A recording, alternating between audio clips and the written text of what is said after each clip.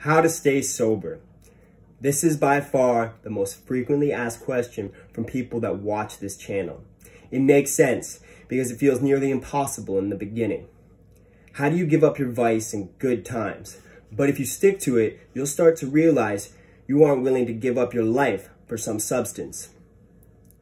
My grandma sent me a quote that words this perfectly. Addiction is giving up everything for one thing. Recovery is giving up one thing for everything. A lot of your mentality is based upon others' opinions and what you believe to be true. To be straightforward, you're wrong. It has become obvious that substances are not beneficial to your life, otherwise you wouldn't be trying to quit. But for some reason, you are trying to convince yourself that it gives you some sort of benefit because you don't know what it's like to live without it.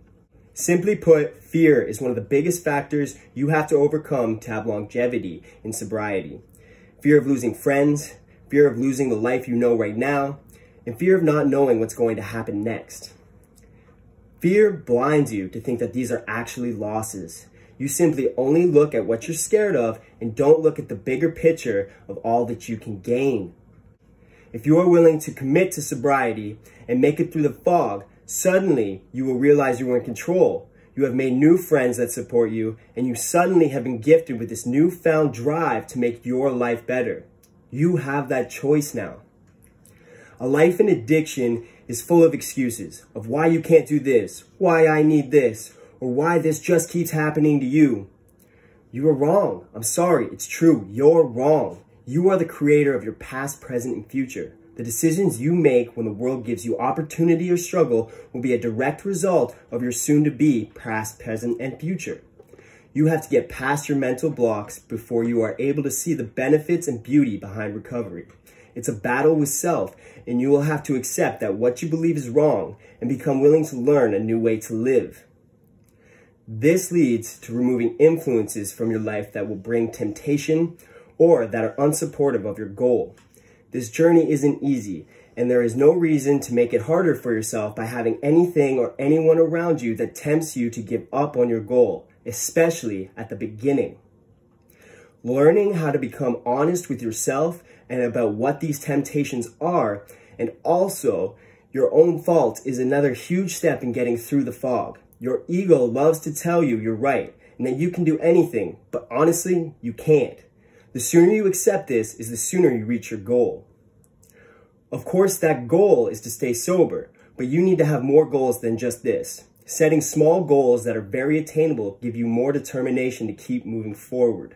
Goal setting and attainment is a huge part of a happy and successful life, and it will amaze you just how quickly you can attain your goals in sobriety in comparison to your active addiction.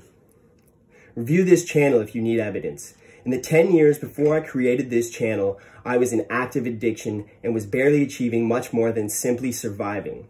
In this short 6 months, you can watch myself attain goals, and those are just the ones I've decided to show you. I have outdone those 10 years in a short 6 months, all by becoming sober and following the advice I'm giving to you right now. If you're one of the people that has reached out to me, don't feel singled out because many people have. And a lot of the times I find it hard to answer the question because I had to be very blunt. And this is the truth. It's up to you. It's up to you if you really want to change your life.